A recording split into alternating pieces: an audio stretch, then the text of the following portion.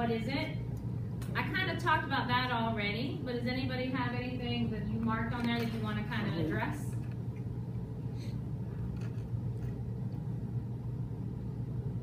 No? Alright, I just want to focus on the last one where it says success equals accurate data on current levels of performance.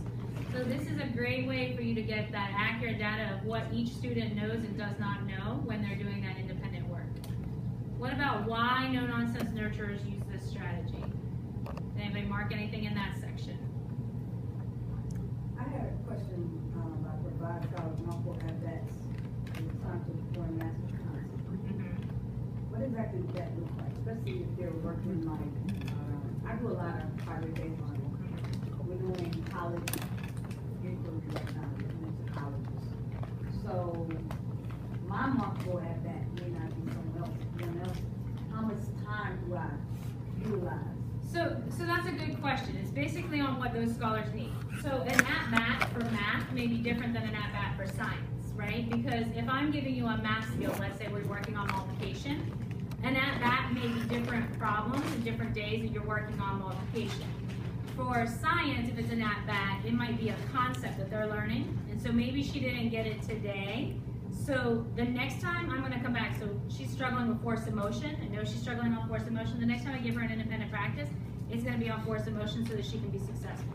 So those at-bats are the ways to build those skills before an assessment or before that end of that period where you're like, now I know they know it. Okay. So say for instance, I give like a Edmodo quiz, and I see that person got less than 50%. I reassign that.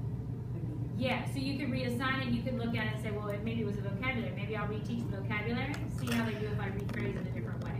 Mr. Mack's skills, his social studies are more like spiral. So he might hit religion here this week, and then says, okay, they didn't really understand it this time, so this time when I hit religion for my next topic, I'm gonna change it up a little bit, or I may ask it a little differently to see how it changes and how students become more successful or less successful. So your at-bats are just basically how many times does it take them to get where they need to be. Alright, how about the when to use the strategies? Bachelor, you already had one question about that. About like, is that the, I thought that was the order, but I see now it's not the order. Yeah. Can you think of another time that you might use the independent learning that may not be on here?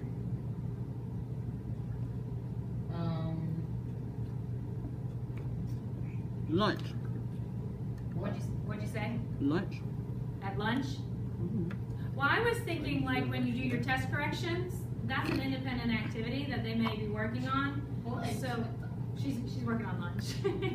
She's Well, I hungry back mean, here. no, would they not use it in lunch? Because you kind of, especially in the lower grades, you got to tell them what to do until they can go independently eat by themselves. And you monitor them. And you monitor. I was not thinking about that. I know you wasn't. I wasn't either. Get on my level. She's way up from us today. All the way up. All right, how about our keys to success? We saw those on the PowerPoint as well. What's something that may have stood out to you for that one? For me, it was the identifying the follow-up tasks. I've been finding myself being very intentional about identifying those tasks to meet the needs of those higher students, because a lot of times we get caught up with the ones who are in the middle and who are at the bottom, that the high students are kind of hanging out on the side, not having anything. So being intentional about having those follow-up tasks has really been instrumental for me. Yeah, and you want it to be meaningful where it's not that they rush to get through their work, but you want it to be something that they're going to want to do and enjoy. So it is very difficult to find the in between those two. All right, management tips. We talked about those as well with giving precise directions. We did hear those from Dr. Brown.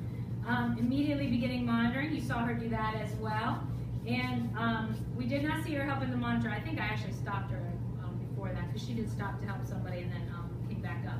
And then minimize your movement of your scholar. So on the back of the paper, we have the same thing. All right, so that is not side 2 of your paper. So look, the first time I did it, I copied the think, pair, share. And this time I copied side 1 of both pages. So I will get you side 2 for tomorrow. Yes? You know, these things look different for each class.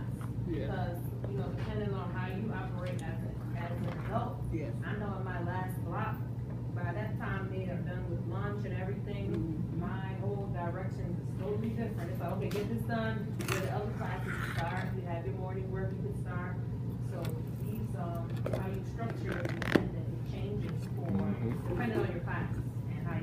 Yeah, and so you may have different directions for each group too, depending on that. Some of them you may need to say, we're gonna start with the book and then go into the PowerPoints once they get started, so that you can kind of keep them in. So that's a very good point. So we're gonna now take a look at another video. Oh, wait, I forgot this part. Okay, so before I do that, we had 3 sets of directions.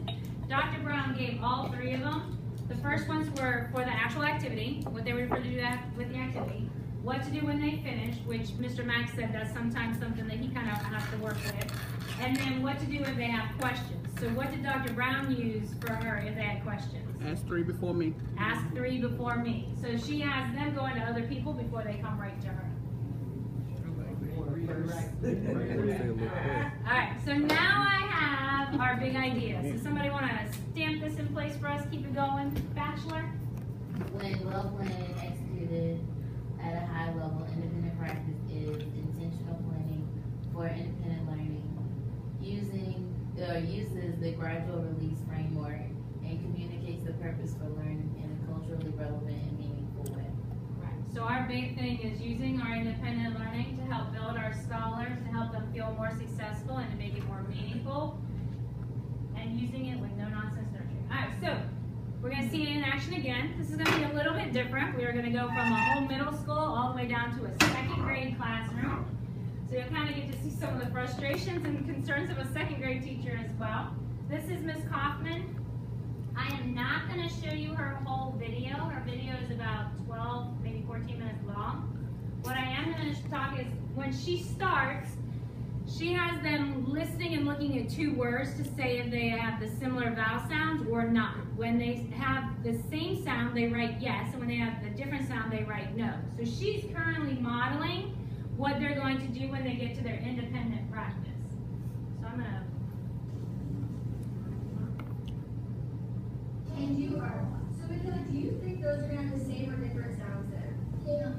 Different. So when I say go, you are going to stand.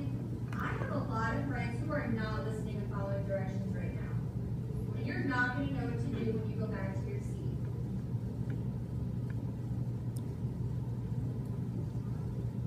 Preston as a voice level 0. Hunter's in the ready position. Christopher's eyes are tracking Miss Kaufman.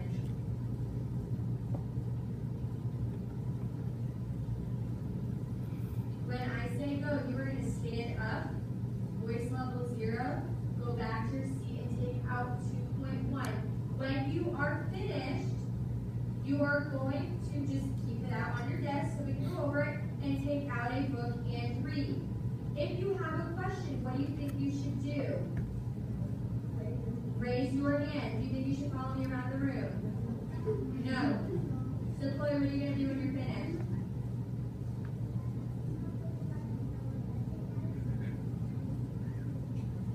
Good. Sinai, what are you going to do when you're finished? Thank you. Preston, what are you going to do when you're finished? Is that what you're answer? No, that wasn't funny. Michaela, what are you doing? No, that was not good.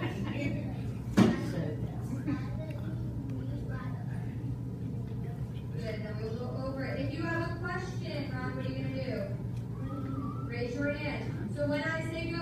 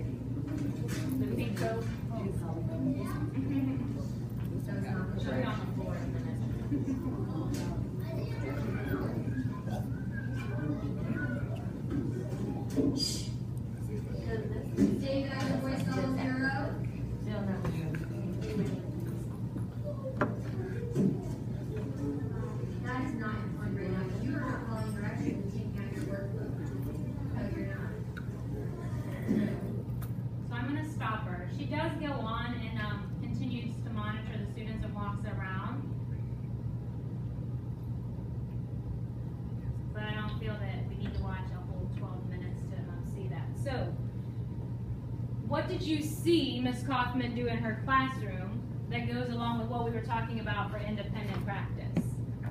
Narrated. She narrated.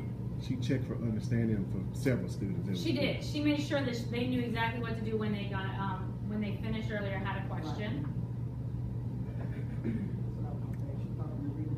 Yeah. So I do want to address one thing that I see and hear a lot from teachers. And if you notice, what she told them to do was to have a voice level of a 0. The activity that the second graders were doing were to decide if the words sounded different. So to me, if I have to decide if the words sound different, I'm probably going to be saying them out loud. So if you say 0, you have to hold them to that 0. If she would have said a level 1 where they could actually work out, she may not have had as many consequences because she's giving them that opportunity to talk. So this is something a lot of times we feel when we give directions, it's a voice level 0, voice level 0. What I say is, what voice level do you want in your room for that activity? Because if you're comfortable with a 1 or even a 2, then that's fine as long as you give that to the students. But if you say a 0, you have the consequence. They're not zeros. If she gave them a 1, she probably wouldn't have had the consequence as much because they were talking and trying to figure out those words. Does that make sense? All right, so what you're going to do is you're going to be thinking about a lesson that you have upcoming. And you're going to use the planning guide to kind of plan your way through it, thinking about what directions might you have for them for the beginning of the activity, what directions you'll have for if they finish early, and what directions will they have for if they have questions or if they need assistance. So if you do not have a lesson plan with you, you can think in a general term like project-based learning, what might you give them for directions for that kind of activity. You don't have to say, in today's activity you're going to do this. You can say, go back and work on your activity. So I'm going to give you about 5 minutes to go through this, and then we can kind of help each other out. You can work with a partner if you want to. This is up to you. And I'll stop talking and give you your 5 minutes.